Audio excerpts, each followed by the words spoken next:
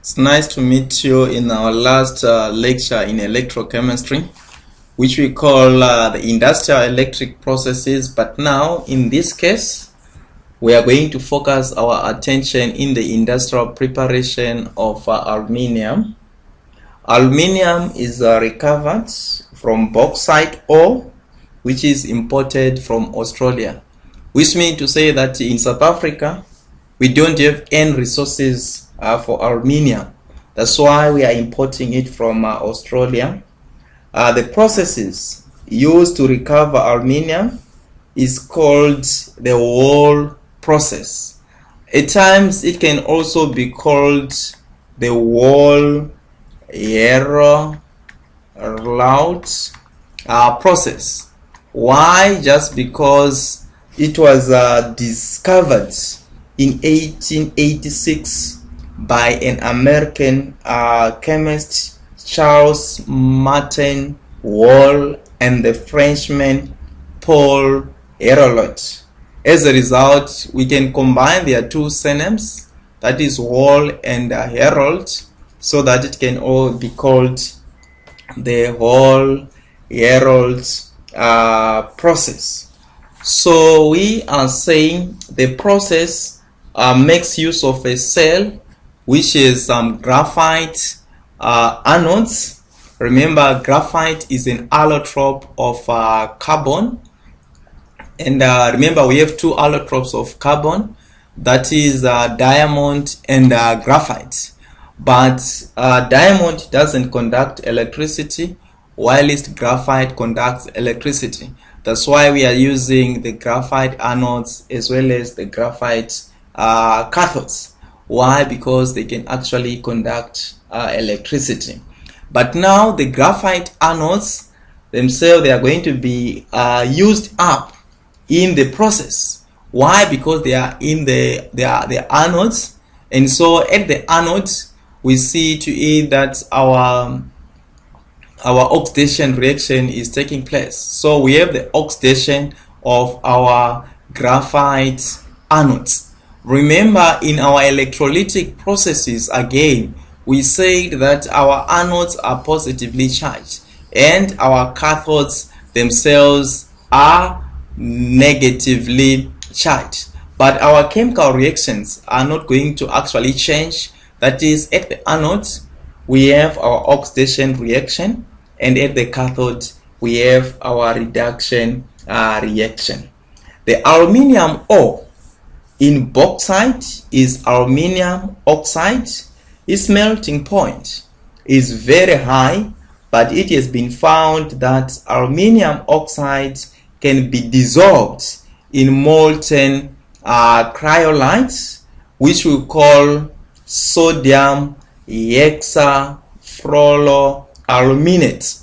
And we can actually write the chemical formula for sodium hexafluoroaluminate. So all what we are saying, it is called hexafluoro. Why? Because we are having 6 fluorine atoms there. It's aluminate. Why? Because we are having an aluminium, and it is called sodium because we are having sodium there. Right? So now if we are going to proceed very well, we are saying that this particular mixture of aluminium oxide, which is dissolved in molten cryolites, is actually electrolyzed. Remember, when we are saying electrolyze, we are actually decomposing our aluminium oxide using an electrical current, and this process is called electrolysis. Right? So what is going to happen now at our cathodes? As you can see that our cathodes are right round like that. So we see to it that at the cathodes we have our aluminium. Our aluminium, they are going to actually gain some electrons. So we have the aluminium 3 plus gaining 3 electrons, and at the end of the day we are going to form our aluminium solid, and our aluminium 3 plus is actually in aqueous form. Right? That is the reaction which is taking place at the cathode, and this one is a reduction reaction. right? Our aluminium collects at the bottom of the molten electrolyte, that is right there at the bottom of our molten cryolite, which is our electrolyte then.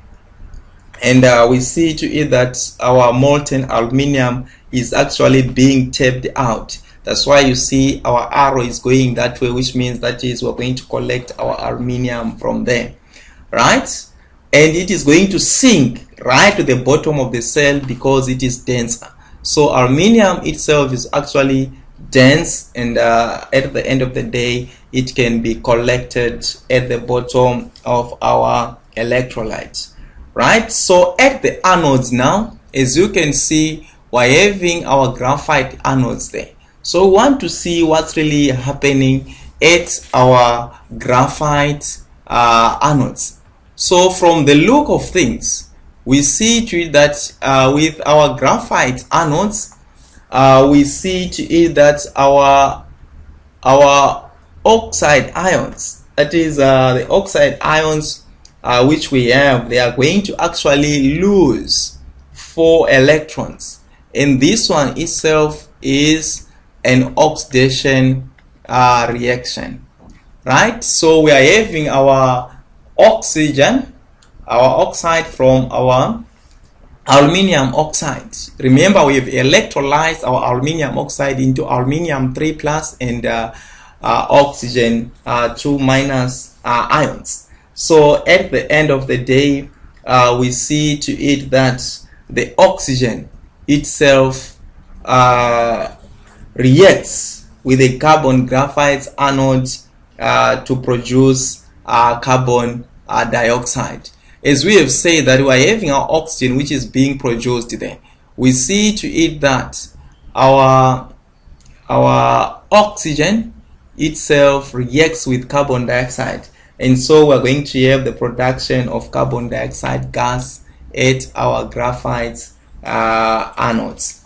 Right, the main aluminium smelter in South Africa is actually located at Richards Bay. It is located at a deep sea port, so there are no costs for overland travel. And environmentally, the site must be such that the insoluble impurities, that is sand, a red mud, can be safely disposed of. That is inside the sea. It is usually pumped into the sea or into the large ponds. The water mixed with mud could be harmful to aquatic life. If the ponds dry up, the red dust can be blown around by the wind and cause other environmental problems. Another potential hazard exists in the fluorine, which is present in the waste gases from the smelting process. It escapes into the atmosphere and must be carefully controlled. So if we are going to summarize this particular reaction, we are going to see to it that our industrial preparation of aluminium, as we can see, our aluminium itself, it actually collects at the cathode. That is where reduction is actually taking place, and this one occurs at the anode, as we have already identified. So in this case, we are actually having our aluminium, our oxygen 2- ions there. I put oxygen gas, so they must have a correction there. Right, so at the end of the day, we have the recovery of our aluminium, and now we are going to actually have the application of our aluminium in most of our everyday uses. That is, it is being produced by what we call the Wall-Héroult process. So with this, we can conclude our lectures in electrochemistry.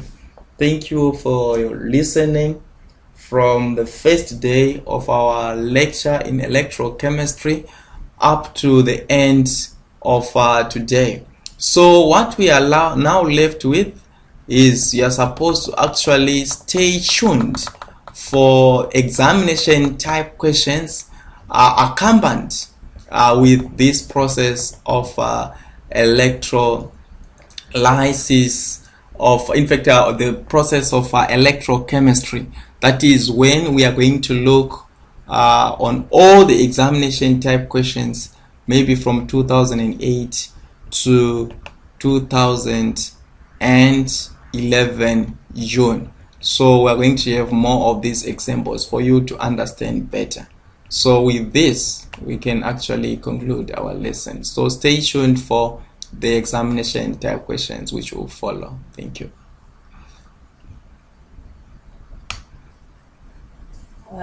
Just stay tuned.